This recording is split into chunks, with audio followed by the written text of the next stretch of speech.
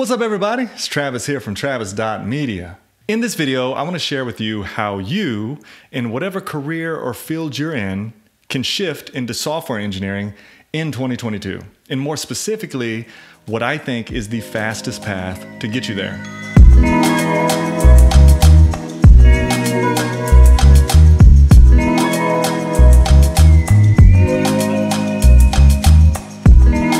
So before we get started, if this is the first video you've seen of mine, my name is Travis. I'm a self-taught software developer of about 5 years. And basically this channel exists to document my journey and all that I'm learning along the way.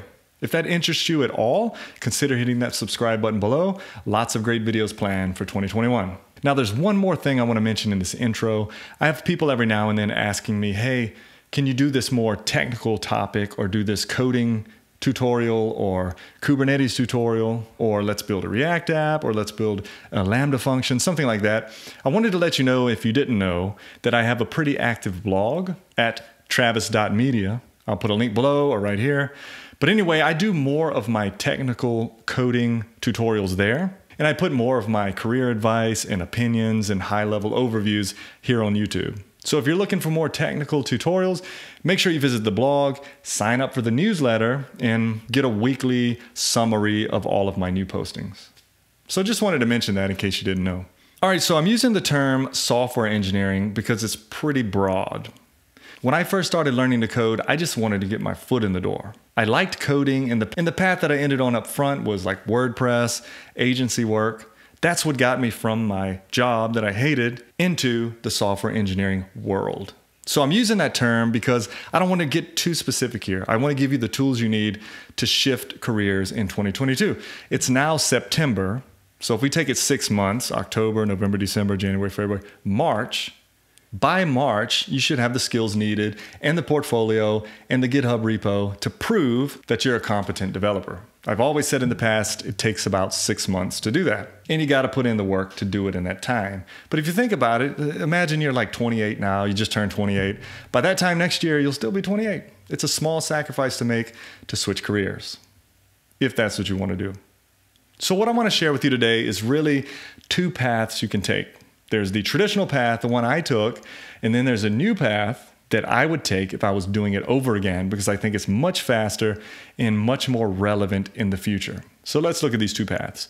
Path number 1, this is the path I took, still a really valid path to take, and that is traditional web development. Web developers are still in demand.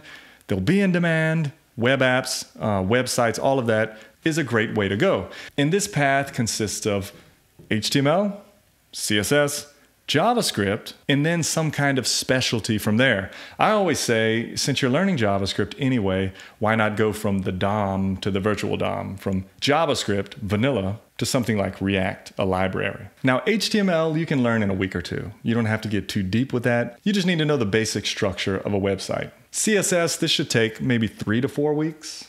And be sure you don't get bogged down with stuff like CSS animations. You just need to know how to make your HTML look pretty. And finally, JavaScript's going to take a couple months because you want to get good at that. JavaScript is now a front end and a back end language. And it's really popular, really in demand. It's good to know. And from that point, you need to specialize. Again, if you're already in JavaScript, why not just go to React? But you can do something like PHP, or you can get into WordPress development, things like that. It's many paths you can take, but that's pretty much the traditional web development path. And if you go that route, you build up the portfolio items, and you'll have something to show at the end of 6 months. Now, I have a Learn to Code blueprint that you can follow if you want to go this route. I'll put some links below to it, but it basically lines up how long it takes for each one, what courses you need to take, what projects you should build, all the way through to your interviews and trying to land that job. So I'll be sure to put some links below. But this is still a valid path. Now, the reason why I wouldn't take this path if I was doing it over again is because a lot of people have taken it. Like when I started coding, boot camps were the big thing, and all boot camps were teaching web development. And since then, so many thousands and thousands and thousands of people out there have learned to code and shifted careers, and they did so in the web development route. So it's kind of a saturated industry. Again, you can still get in. But for me, I like to look a little bit ahead of that, like what's the next trend that will get me into software engineering. So I've been thinking about it, and there's really only 2 technologies needed for this path. And this is the path I think is the fastest route in. And there's two technologies. Get AWS certified and become really good at Python. That's what I would do if I could do it over. So let's start with the AWS certification. Cloud computing is like the norm now. Everybody's in the cloud. Everybody's looking for cloud administrators and developers and architects. It's a huge industry. And also AWS gives you valid certifications. Like if you want to become a React developer, that's great, but there's really no certification. You got to have all these projects to prove that you can develop. You got to pass the coding exam, all of that.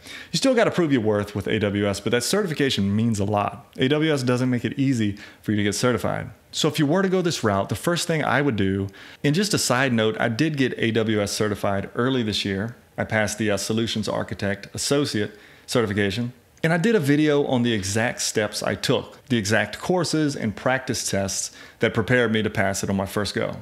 So I'm going to put that also below or put a link up here if you want to check that out. So essentially you need to get 2 AWS certifications. You need to get 1, the Solutions Architect Associate certification, and then 2, the Developer Associate. Now, the reason for the AWS Developer Associate is to give you that developer edge. It also gives you a little bit of a DevOps edge.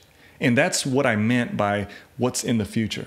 DevOps is the new big thing. It is very, very much in demand. DevOps and site reliability engineers are in high demand, and they're being paid really well. And they will stay in demand in the coming years. So being able to navigate AWS as an administrator and then getting that developers opens up the whole pipelines, infrastructure as code, all of that part of AWS. So that's number 1. Get those 2 certifications. Now, while you're learning AWS, so you'll need to open an account, you'll need to take the Udemy courses. While you're learning that stuff, simultaneously be learning Python. Now, the tricky part about the traditional path is you got a lot to learn. You got HTML, CSS, JavaScript, maybe you'll learn PHP, and then you get excited and you start jumping to other languages and people start saying, hey, check this language out. Ooh, this language is good. And you get way off course with all of that candy. Well, this path, you just have Python. So while you're learning AWS and you're working through your certifications, you're also learning Python. Not Django, not Flask. We're not doing Python web development. You're going to learn core Python first, then you're going to start scripting, you're going to start interacting with APIs and working with files and file systems. Then you want to start writing Lambda functions, creating EC2 instances and IAM roles with Bodo 3, which is AWS's SDK. So you're learning AWS, you're getting certified, you're learning Python really well and how it works with AWS, and you're building up this resume of this cloud engineer, cloud developer, cloud administrator that can script with Python and can do all things AWS. Now, why Python? Why not Golang, which I love, or JavaScript or something like that? Well, Python is number 1 in the cloud. So many companies are using it because it's easy and it has solutions for like everything you can imagine. I personally work in AWS every day and with Python in automating all the things. It's been over a year since I've done any HTML, any CSS, JavaScript I still do every now and then. But this path right now is huge. There's lots of opportunity and I don't see it going anywhere anytime soon. And that's the path I would take today. That's the fastest route. Python, AWS, that's all you need. Certifications to say, hey, I know AWS. And Python skills to back up all of the development within it. Now you might be like, man, that sounds kind of boring. I want to build apps. That's fine. You can go the traditional web development route, or you can go this route, and then after you get in, you can start to work your way toward becoming a web developer. You can do it any way you want. Both of those routes are fine. I just think the second route is faster.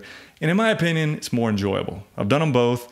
I love DevOps in cloud computing and that kind of thing. Now, if you need some recommendations in learning Python and becoming a ninja in scripting and all of this cool stuff, I'm going to put a link below to what I think is the number 1, my most favorite Udemy course of 2021. And it's in Python. I'll put a link to that below. You could work through that while you're getting AWS certified, and I think it would be sufficient.